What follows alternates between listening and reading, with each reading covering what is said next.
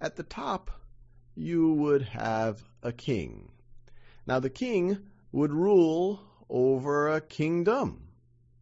Now, this is not so easy to govern, especially during the Middle Ages, and the king might owe many people things, especially people who helped the king come to power, helped him depose the previous king or to conquer this land.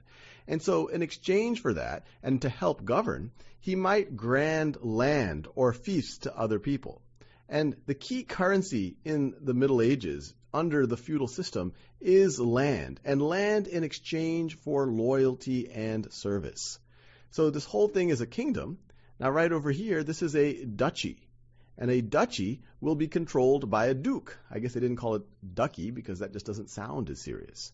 So the king might grant a duchy to a duke, and in exchange, the duke would provide loyalty, pledge their fealty. If the kingdom is threatened, the duke will fight alongside the king, would provide their own troops. If the king wants to go conquer other territories, same thing, and also provide the king with taxes, which might be in the form of coinage, depending on what time and region we are in the Middle Ages, or it might be in the form of a percentage of the agricultural production from this duchy.